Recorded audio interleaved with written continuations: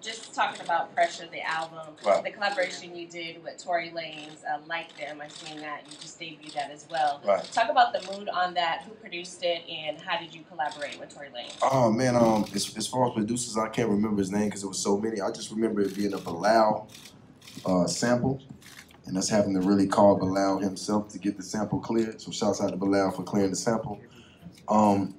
Actually, that record got put together crazy. I had already talked to Ross. I wrote the hook.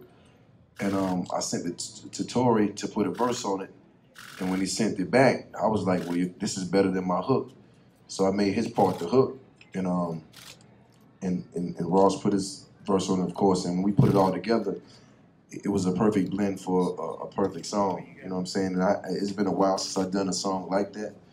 I'm thinking Since I Do, featuring Jeezy and Andre 3000. And I just feel like, that was one of the ones. So, shouts out to them for that. What does Pressure, what's the impact that this album has, being your 8th album for your catalog? I think it's a great addition. It definitely shows that my range is a lot, wider than, most might think. Because, I've been around since the crunk music era, since the snap era, all these things, but I pretty much stick to my guns and keep my quality the same, as a Sade, if you will, or Maxwell, or somebody who's really into their art. So I try not to just get too much attached to the things that are happening in real time, because, they happen and then they're gone, or either they happen and they stay. And if that's not who you are, and you kind of jump on that wagon, it's going to be hard for you to keep your craft, solid to your base and the people who really love you for what you do. You know what I'm saying? So to me, my music is more about inspiring and motivating and dropping, wisdom and, whatever my adversity was, hopefully that can help you in some type of way.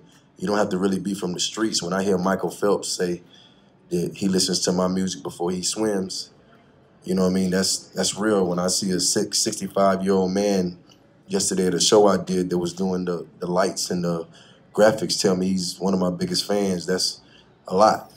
When I hear President Obama shout me out at a correspondence dinner, that lets me know that my message is being well received, Georgia. I mean, everybody on their feet right now.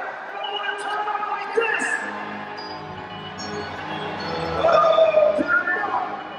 Get him up. One, two, three,